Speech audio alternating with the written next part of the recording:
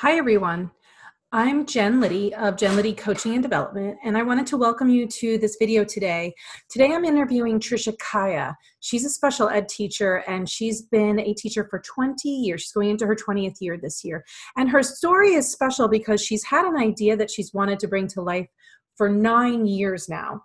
And things kept getting in the way, including she has 4 children. 3 of them have autism. She was a single mom who got remarried. She moved houses, and she battled breast cancer.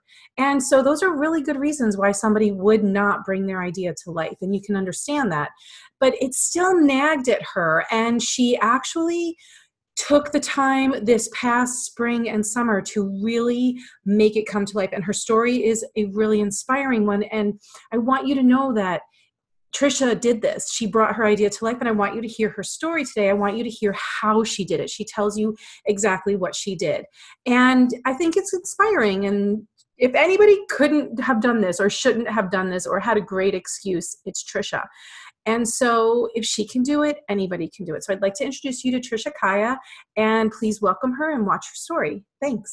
Thank you so much for giving me your time today. I really appreciate it, because I think your story can really inspire and help other creative women who maybe don't see themselves as creative or don't see themselves as entrepreneurs, and their everyday life is like, this is maybe as good as it gets. And I think that your story is a rather inspiring one.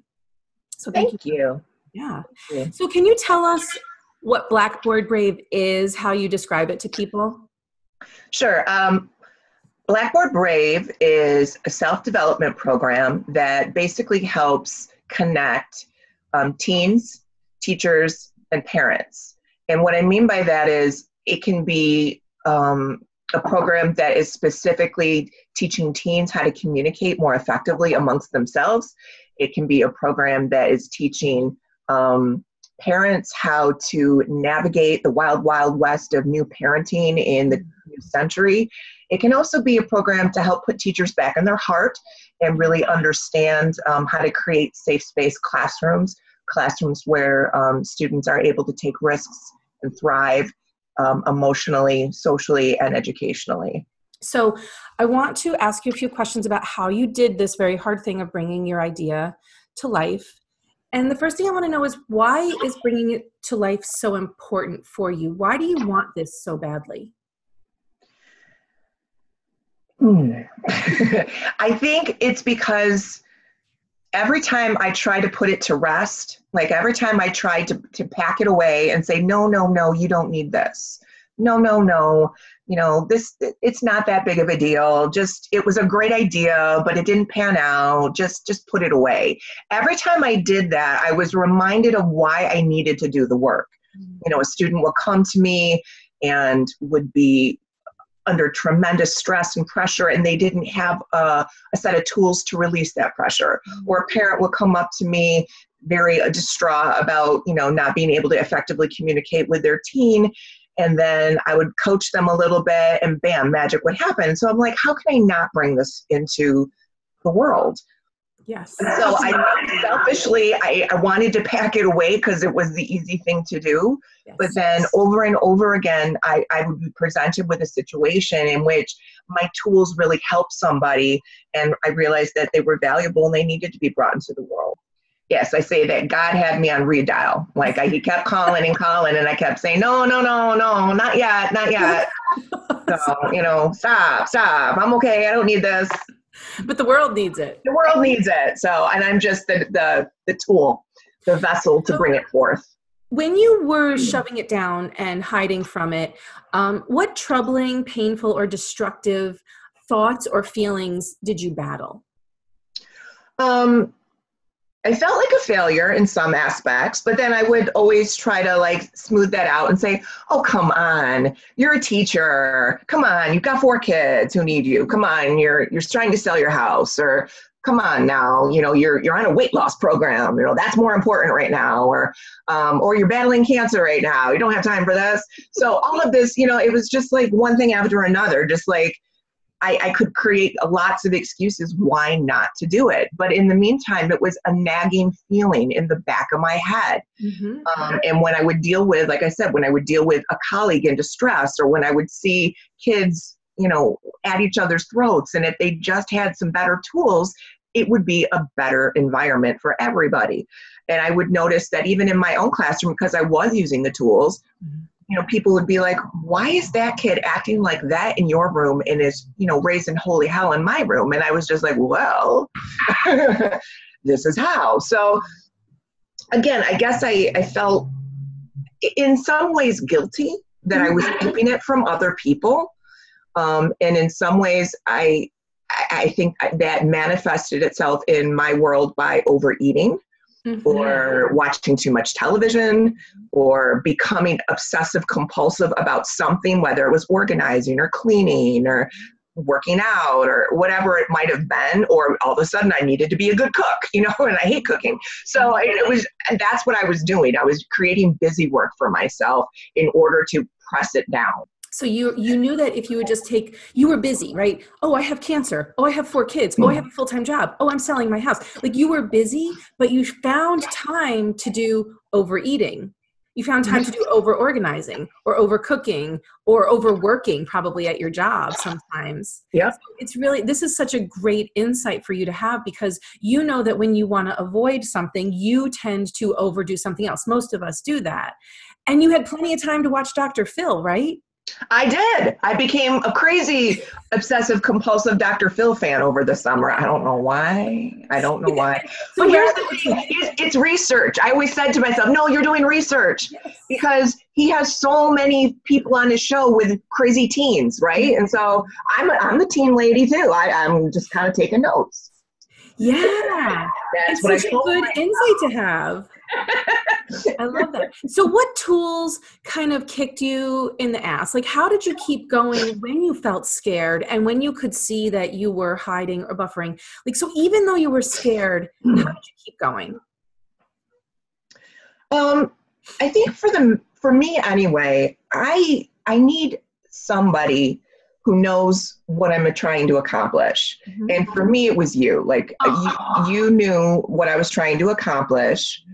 And I kept showing up, I kept showing up for our program every week. You did. I kept showing up on our private Facebook page, with questions or comments or struggles. And I just kept showing up and moving forward. And I think I didn't really allow myself to completely shut down because I had a group of women who were trying to accomplish a goal in business. And I also had a coach who had some great tools. And for me, that's what I need. I need people in my life who are going to keep pushing me forward or asking me good questions or encouraging me to keep going. You had very low times. You had low times of productivity. You had low times of self-esteem, but you also had very high times too of productivity and self-esteem. And at any time you had a win, you showed up in the group, but also anytime you were feeling low, you showed up. And I think that's where a lot of entrepreneurs get lost. They don't ask for the help that's right in front of them. And I love to say it this way, you used the shit out of me. And I love that you did that. You used the shit out of the group. You used the shit out of your colleagues in the group. And that's why you're here today on My Success Story, because you really made some shit happen that for 9 years you couldn't make happen. What did you have to give up to actually do the things you accomplished? And I would love for you to talk here a little bit about what you actually made happen. Sure. I actually accomplished a lot in a very short period of time, which still amazes me. But the things I accomplished while in the solo entrepreneur class is I had a logo designed for my business. I created business cards with the help of Sarah.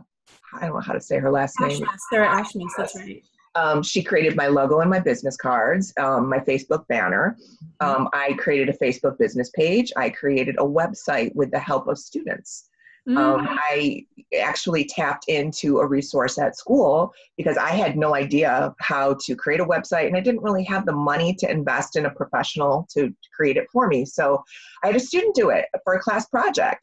And once she created the backbone for it, I was able to go in and edit it and like tune it up. But I mean, wow, that was like amazing to me that a student actually got to do a website and then watch it go live. That was pretty exciting for her too. Yeah. I also did a keynote address in speaking with parents about communication with their teens.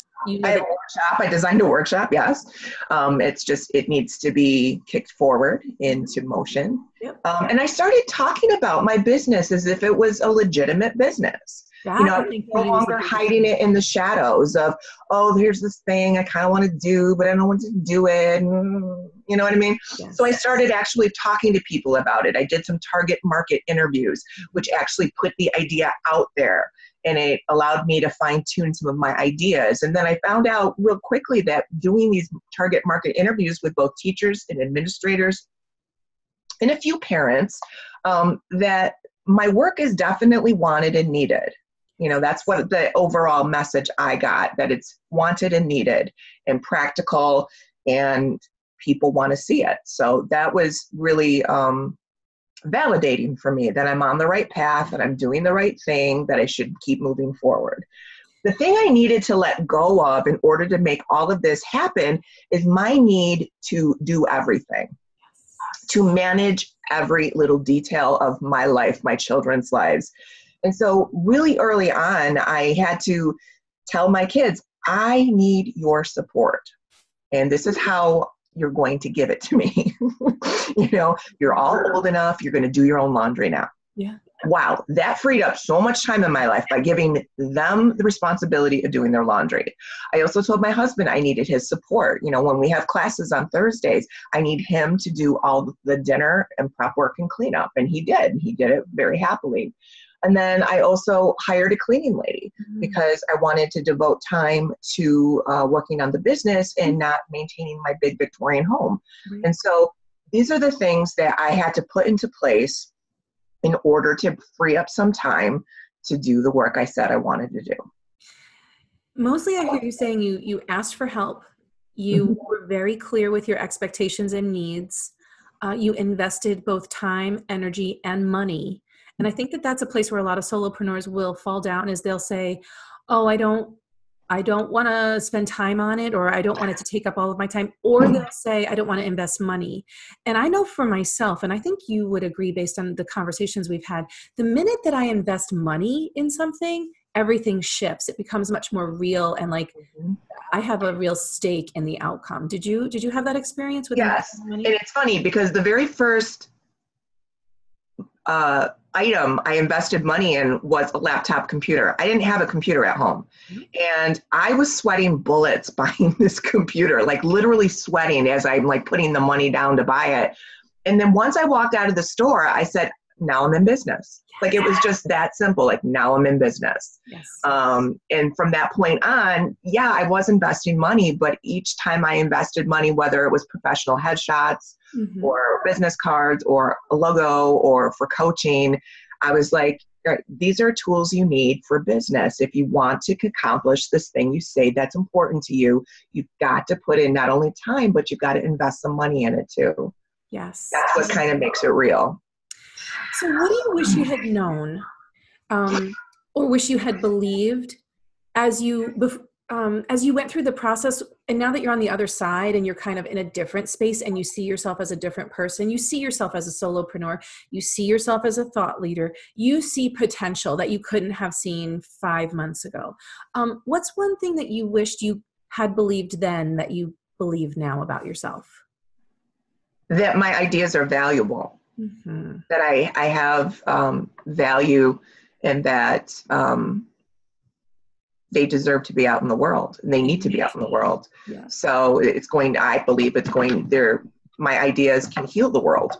Oh, that is so beautiful. I tell that to my students all the time when we're creating a safe space. I said, I don't have the power to end world hunger or to stop all the violence in the world, but I do have an opportunity to change the vibration and the energy in this room by the way we interact with each other. And I believe that will trickle down the hallway and out into the rest of the school, and then leak out into the community, and it's going to become the foundation for your future families. And that's what's going to create a more peaceful world, but it starts here in this little classroom.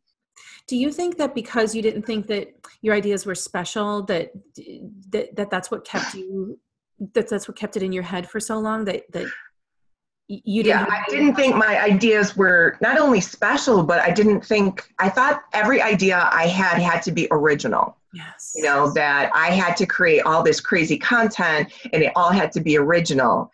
And I realized pretty early on, well, not really early on, but I realized through interacting with you and other entrepreneurs that we're always borrowing each other's shit. Yes. And that there is no necessarily original thought. We just put our own spin on it. And so whatever I do is going to have, Tricia Kiah's flavor to right. it. And it's my special sauce. And so it's okay. How will the world be a better place when your workshops are out in the world? The world will be a better place because people will have some just basic communication tools in which they're going to be able to have a thoughtful conversation with their spouse, with their child, with their student, with a colleague. And I firmly believe that, by creating a real positive communication space, that like I said, it goes out into the community and it goes out into families, and we're creating sort of a new foundation for our schools, for our families, for our communities. And I think that needs to happen. We've definitely lost something in the last century with all of the technology that's been born. We've lost some key communication, even though it's supposed to bring us closer together. I think in many ways it's torn us apart. And so we need new tools. It's a new millennia, and you need some new tools to communicate with your team, to communicate with your colleague, to communicate in your family structure. What advice would you give other creatives whose ideas remain stuck in their head? Because I talk to a lot of women who were where you were before. Mm-hmm. What advice would you give these women if you could? Take a step forward. Take a step forward and don't worry about the how. Mm-hmm. Just move forward. The hows will be answered along your way. And people will come into your space because you decided to move forward. People you didn't even know will come into your space and offer you a hand to bring you through those dark times. They always show up. So just believe that it's possible and take a step and then take another and another. They don't have to be big steps, but all of those little steps will hopefully lead you to your 100% at some point. Yeah. And I'm still not there yet, that's for sure, but I'm moving forward. And for me, moving forward always means I have to have support team around me. And especially for me, that means I have to hire a coach. Mm-hmm. And that is you. I'm very blessed and honored to have you. I want people to understand that your advice for you to say that is huge, because your biggest paralysis point was that you didn't know how. Right. And that you couldn't see, you were pissed off that you couldn't see the whole path. Right. And for you to say that that's your piece of advice means that you have evolved to a new level where you understand that when you take a step forward, you're not the same person anymore. So even if you were on the path the whole way that you had created, you're not the same person on that path anymore. You evolve every single time you take a step, and the path changes. So I really want people to understand how important that advice is coming from you specifically, Trish. Thank you. So the last thing I would love to know is, how can people find you? How can they use you? How can they learn from you? Well, you can find me. I have a website. It's blackboardbrave.com. I also have a Facebook page, Blackboard Brave. And I have my private Facebook page, Tricia Kiah. So probably those are the best ways to reach me, are through the Facebook page or through my website. Mm-hmm. And you can take a look at some of the content that I offer. You could also give me a call and we can chat and figure out how I can best serve you, your community, your family, your business. Do you create workshops for people um, based on what they want, or do you have kind of plug and play workshops, or do you do a little bit of both? I do a little bit of both. I definitely have a workshop that I can offer, whether it's to teens, to a parent group, to teachers. It's a little bit different depending on the audience, but I can also fine tune it to your needs as well. Great. Well, I want to express publicly how proud I am of you. And I don't think anybody could see, because when you were talking, the camera is on you, but like, it makes me tear up when I hear the work that you're doing in the world, because it's so needed. But it also makes me tear up because I know how stuck you were and how long you were stuck for. But I also know like all the shit that you've been through, and you did it anyway. And I feel like if you can do it, anybody can do this. If a woman with 4 kids, how many of your children have autism? 2? Three of Three them. of her 4 children have autism. So she's got special needs kids. She works with special needs kids all day. She had cancer. She's been single mom. She's been remarried mom. She's been moving houses mom. Like, if this woman can do it, you can do it. So I really wanted your face and name to be out there so that you can inspire other women to do this work. Yay. I'm so proud of you, Trish. Thank you for you. your time today. Thank you. Thank you. This was fun. Yeah. So if you are interested in connecting with Tricia, her information will be available to you either in the comments or on the post, and she would love to hear from you. She's very open to chatting. I know her personally. She's very approachable, and she's a real thought leader in this arena of teen communication, parent to teen communication, teacher to parent, teacher to teen communication. And so if you are anybody in that group and you're looking for help, this is the woman who can really work with you. So I hope people reach out. Thanks, Tricia. Thank you. Okay, I'll talk to you soon. All right. Bye. Bye-bye.